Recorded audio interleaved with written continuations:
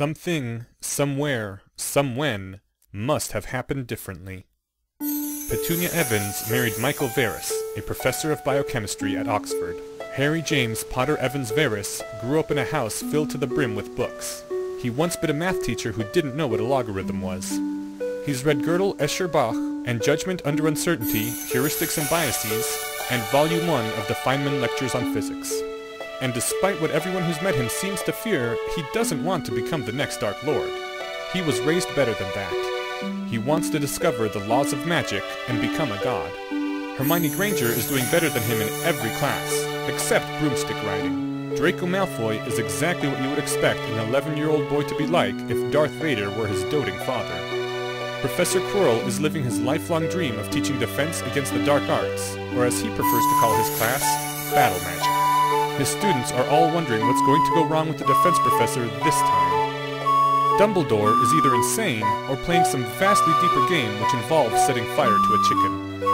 Deputy Headmistress Minerva McGonagall needs to go off somewhere private and scream for a while. Presenting Harry Potter and the Methods of Rationality.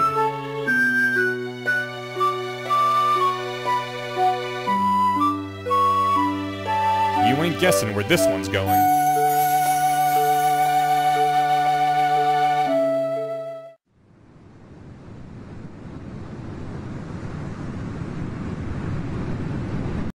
Professor Quirrell's office hours consisted of 11:40 to 11:55 a.m. on Thursday. That was for all his students in all years. It cost a Quirrell point just to knock on the door, and if he didn't think your reason was worth his time, you would lose another 50. Harry knocked on the door. There was a pause. "I suppose you may as well come in, Mr. Potter." And before Harry could touch the doorknob, the door slammed open, hitting the wall with a sharp crack that sounded like something might have broken in the wood, or the stone, or both. "I am not in a good mood, Mr. Potter, and when I am not in a good mood, I am not a pleasant person to be around. For your own sake, conduct your business quickly and depart." "Is there anything I can do to help? I mean, if you've been dealing with idiots and want someone sane to talk to..." There was a surprisingly long pause. "I suppose an intelligent conversation would be pleasant for me at this point. You are not likely to find it so, be warned." "I promise I won't mind if you snap at me. What happened?" The cold in the room seemed to deepen. "A sixth-year Gryffindor cast a curse at one of my more promising students, a sixth-year Slytherin." "What sort of curse?" "Why bother to ask an unimportant question like that, Mr. Potter? Our friend, the sixth-year Gryffindor, did not think it was important." "Are you serious?" "No, I'm in a terrible mood today for no particular reason." "Yes, I'm serious, you fool! He didn't know. He actually didn't know. I didn't believe it until the Aurors confirmed it under Veritaserum. He is in his 6th year at Hogwarts, and he cast a high-level dark curse without knowing what it did." "You don't mean that he was mistaken about what it did? That he somehow read the wrong spell description?" "All he knew was that it was meant to be directed at an enemy. He knew that was all he knew." "I do not understand how anything with that small a brain could walk upright." "Indeed, Mr. Potter." "Was the 6th-year Slytherin seriously hurt?" "Yes." "Was the 6th-year Gryffindor raised by Muggles?" "Yes." "Is Dumbledore refusing to expel him because the poor boy didn't know?" "Do you have a point, Mr. Potter, or are you just stating the obvious?" "Professor Quirrell, all the Muggle-race students in Hogwarts need a safety lecture, in which they are told of things so ridiculously obvious that no wizard-born would ever think to mention them. Don't cast curses if you don't know what they do. If you discover something dangerous, don't tell the world about it. Don't brew high-level potions without supervision in a bathroom. The reason why there are underage magic laws. All the basics." "Why? Let the stupid ones die before they breed." "If you don't mind losing a few 6th-year Slytherins along with them." "You're not running away. If you're about to say you're not scared of me, don't." "You are the scariest person I know, and one of the top reasons for that is your control. I simply can't imagine hearing that you'd hurt someone you had not made a deliberate decision to hurt." "You say the nicest things, Mr. Potter. Have you been taking lessons in flattery? From, perhaps, Mr. Malfoy?" Harry kept his expression blank, and realized 1 second too late that it might as well have been a signed confession. Professor Quirrell didn't care what your expression looked like, he cared which states of mind made it likely. I see. Mr. Malfoy is a useful friend to have, Mr. Potter, and there is much he can teach you. But I hope you have not made the mistake of trusting him with too many confidences. He knows nothing which I fear becoming known. Well done. I suppose you are right. I shall design a lecture to ensure that Muggleborns who are too stupid to live do not take anyone valuable with them as they depart. So, what was your original business here? I think I'm done with the preliminary exercises in occlumency and ready for the tutor. I shall conduct you to Gringotts this Sunday. He paused, looking at Harry, and smiled. And we might even make it a little outing, if you like. I've just had a pleasant thought. Harry nodded, smiling back. As Harry left the office, he heard Professor Quirrell humming a small tune. Harry was glad he'd been able to cheer him up. That Sunday, there seemed to be a rather large number of people whispering in the hallways, at least when Harry Potter walked past them, and a lot of pointed fingers, and a great deal of female giggling. It had started at breakfast when someone had asked Harry if he'd heard the news, and Harry had quickly interrupted and said that if the news was written by Rita Skeeter, then he didn't want to hear about it, he wanted to read it in the paper himself. It had then developed that not many students at Hogwarts got copies of the Daily Prophet, and that the copies which had not already been bought up from their owners were being passed around in some sort of complicated order, and nobody really knew who had one at the moment. He'd done homework in the safety of his trunk for the next couple of hours, after telling his dorm mates to come get him if anyone found him an original newspaper. Harry was feeling rather curious, but it really wouldn't have done to spoil the artistry by hearing it second-hand. Harry was still ignorant at 10 a.m. when he'd left Hogwarts with Professor Quirrell. We're outside the wards, Mr. Potter. Time to go. Harry was wondering exactly how they'd get there when Professor Quirrell said, "Catch!" and threw a bronze knut at him, and Harry caught it without thinking. A giant, intangible hook caught at Harry's abdomen and yanked him back, hard, only without any sense of acceleration, and an instant later Harry was standing in the middle of Diagon Alley. "Excuse me, what?" said his brain. "We just teleported," explained Harry. "That didn't used to happen in the ancestral environment," Harry's brain complained, and disoriented him. Moments later, there was a sort of sucking popping sound from a few paces behind Harry, and when Harry turned to look, Professor Quirrell was there. I need to go off and set something in motion, Mr. Potter. As it has been thoroughly explained to me that I am responsible for anything whatsoever that happens to you, I'll be leaving you with... Newsstand! Or anywhere I can buy a copy of the Daily Prophet. Put me there and I'll be happy. Shortly after, Harry had been delivered into a bookstore, accompanied by several quietly spoken, ambiguous threats. And the shopkeeper had gotten less ambiguous threats, judging by the way he cringed, and how his eyes now kept darting between Harry and the entrance. If the bookstore burned down, Harry was going to stick around in the middle of the fire until Professor Quirrell got back. "Pardon me, one copy of the Daily Prophet, please." "5 sickles. Sorry, kid, I've only got 3 left." Harry had the feeling he could have bargained him down a couple of points, but at this point he didn't really care. The shopkeeper's eyes widened, and he seemed to really notice Harry for the first time. "You! Is it true? Are you really?" "Shut up! Sorry. I've been waiting all day to read this in the original newspaper instead of hearing about it secondhand, so please just hand it over, all right?" The shopkeeper stared at Harry for a moment, then wordlessly reached under the counter and passed over one folded copy of the Daily Prophet. The headline read, "Harry Potter secretly betrothed to Ginevra Weasley." Harry stared. He lifted the newspaper off the counter, softly, reverently, like he was handling an original Escher artwork, and unbent it to read about the evidence that had convinced Rita Skeeter, and some interesting further details, and yet more evidence. Fred and George had cleared it with their sister first, surely? Yes, of course they had. There was a picture of Ginevra Weasley that had to have been staged. But how on earth?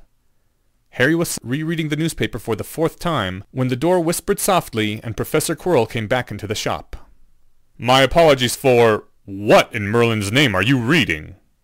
"It would seem that one Mr. Arthur Weasley was placed under the Imperious Curse by a Death Eater whom my father killed, thus creating a debt to the noble house of Potter, which my father demanded be repaid by the hand in marriage of the recently born Ginevra Weasley." "How could Miss Skeeter possibly be fool enough to believe..." And Professor Quirrell's voice cut off. "Don't worry, it's all fake." "Mr. Potter, are you sure of that? Miss Skeeter viewed the original proceedings of the restricted Wizengamot session. The original proceedings of the Wizengamot. I would have trouble doing that. Really? Because if my suspicions are correct, this was done by a Hogwarts student. That is beyond impossible. Mr. Potter, I regret to say that this young lady expects to marry you. It is unimaginable that the Grand Master of Gringotts should affix the seal of his office in witness of a false betrothal contract. And Miss Skeeter personally verified that seal. Indeed. You would expect the Grand Master of Gringotts to get involved with that much money changing hands. It seems Mr. Weasley was greatly in debt, and so demanded an additional payment of 10,000 galleons. 10,000 galleons? For a Weasley? You could buy a daughter of a noble house for that. Excuse me, I really have to ask at this point, do people actually do that sort of thing around here? Rarely, and not at all, I suspect, since the Dark Lord departed. I suppose that according to the newspaper, your father just paid it? He didn't have any choice, not if he wanted to fulfill the conditions of the prophecy. That prophecy didn't sound quite right to me either. The centaurs could have been put under an Imperius. That seems understandable. What magic can make, magic can corrupt, and it is not unthinkable that the Great Seal of Gringotts could be twisted to another's hand. The unspeakable could have been impersonated with Polyjuice, likewise the Bavarian Seer. And with enough effort, it might be possible to tamper with the proceedings of the Wizengamot. Do you have any idea how that was done? I do not have one single plausible hypothesis. I do know it was done on a total budget of 40 galleons. 40 galleons will pay a competent wardbreaker to open a path into a home you wish to burglarize. 40,000 galleons might pay a team of the greatest professional criminals in the world to tamper with the proceedings of the Wizengamot. I'll remember that the next time I want to save 39,960 galleons by finding the right contractor. I do not say this often. I am impressed. And who is this incredible Hogwarts student? I'm afraid I couldn't say. Somewhat to Harry's surprise, Professor Quirrell made no objection to this. They walked in the direction of the Gringotts building, thinking, for they were neither of them the sort of person who would give up on the problem without considering it for at least 5 minutes. I have a feeling that we're coming at this from the wrong angle. There's a tale I once heard about some students who came into a physics class, and the teacher showed them a large metal plate near a fire. She ordered them to feel the metal plate, and they felt that the metal nearer the fire was cooler, and the metal further away was warmer. And she said, write down your guess for why this happens. So some students wrote down, because of how the metal conducts heat, and some students wrote down, because of how the air moves, and no one said, this just seems impossible. And the real answer was that before the students came into the room, the teacher turned the plate around. Interesting. That does sound similar. Is there a moral? That your strength as a rationalist is your ability to be more confused by fiction than by reality. If you're equally good at explaining any outcome, you have zero knowledge. The students thought they could use words like, because of heat conduction, to explain anything, even a metal plate being cooler on the side nearer the fire. So they didn't notice how confused they were, and that meant they couldn't be more confused by falsehood than by truth. If you tell me that the centaurs were under the Imperius curse, I still have the feeling of something being not quite right. I notice that I'm still confused even after hearing your explanation.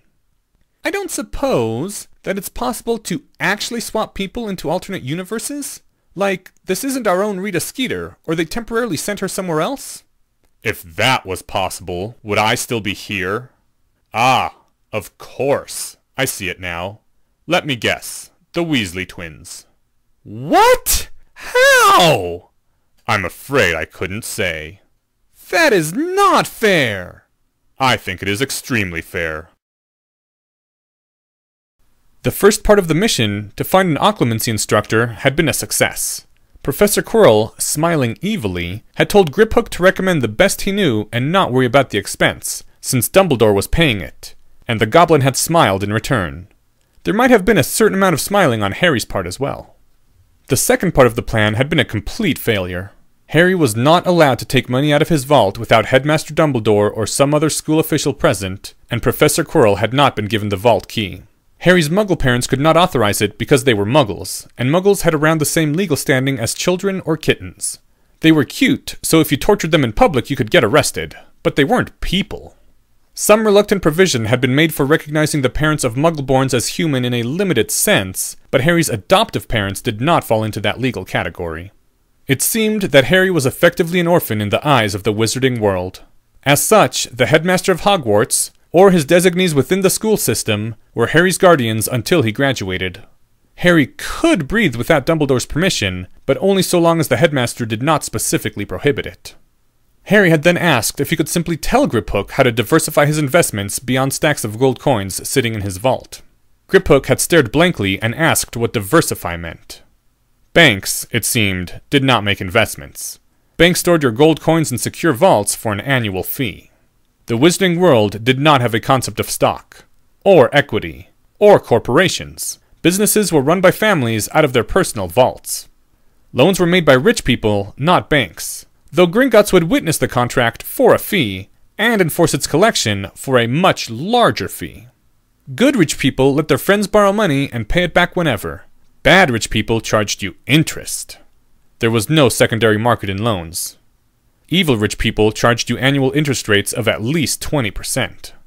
Harry had asked if he needed the headmaster's permission before he could start a bank.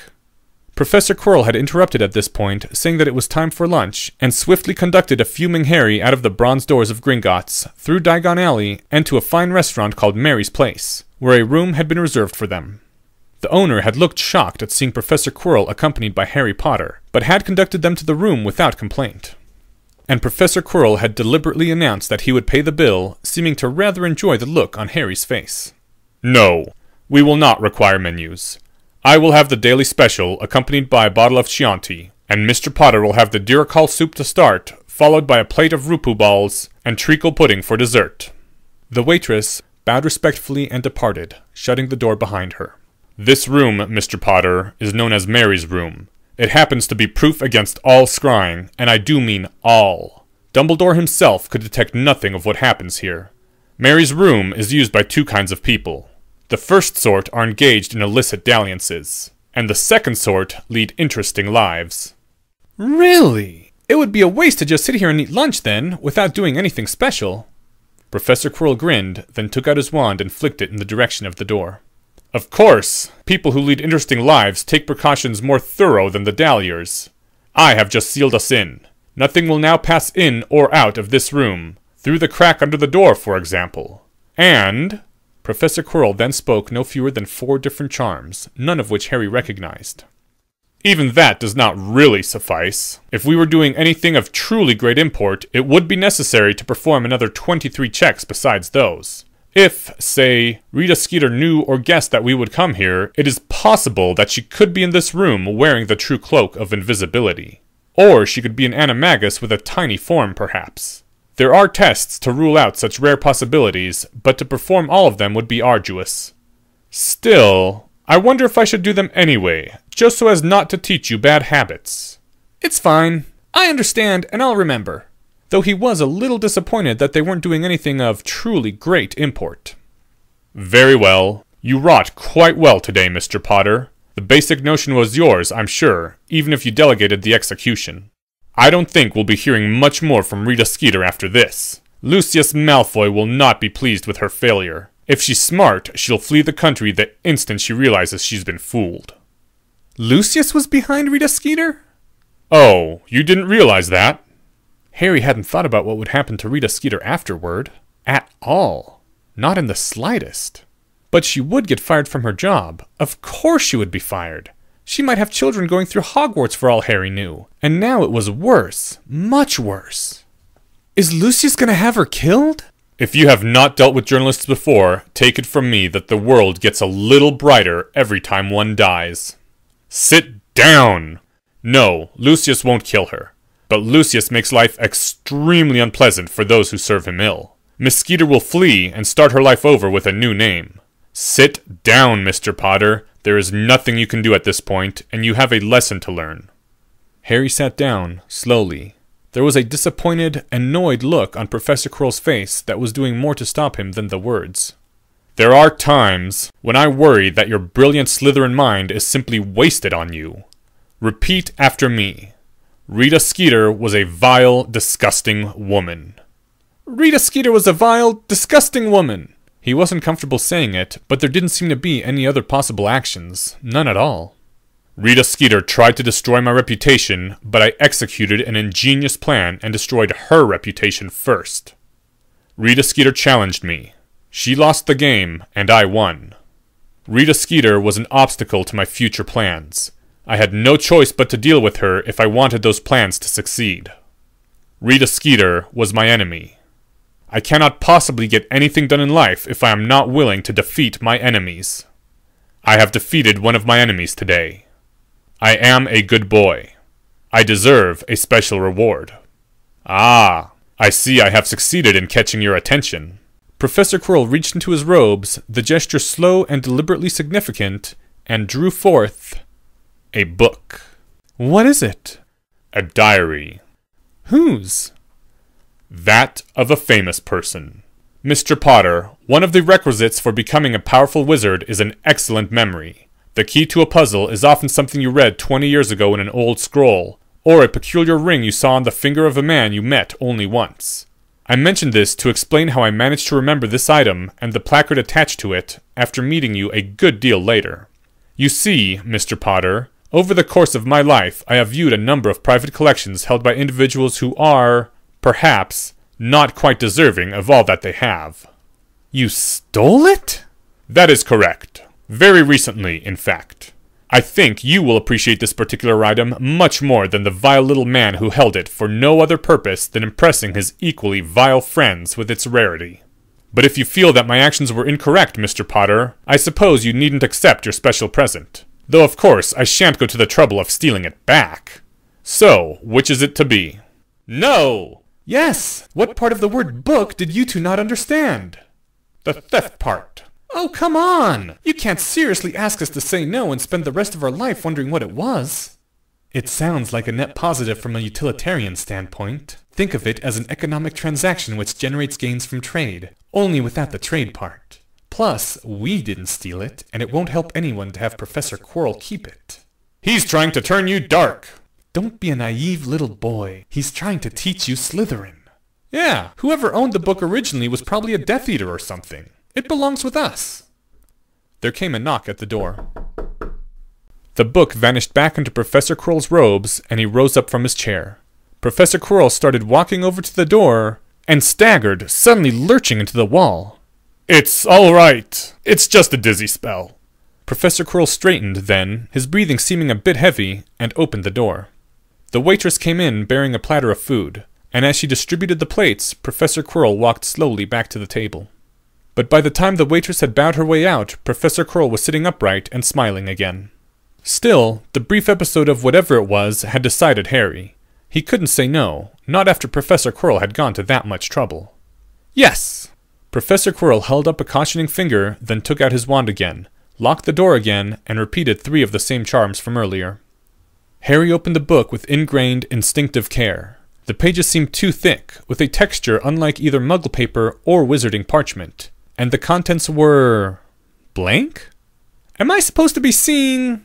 Look nearer the beginning. The lettering was obviously handwritten and very hard to read, but Harry thought the words might be in Latin. What is this? That is a record of the magical researches of a Muggleborn who never came to Hogwarts. He refused his letter and conducted his own small investigations, which never did get very far without a wand. From the description on the placard, I expect that his name bears rather more significance to you than to me. That, Harry Potter, is the diary of Roger Bacon. Harry almost fainted. Nestled up against the wall, where Professor Quirrell had stumbled, glistened the crushed remains of a beautiful blue beetle.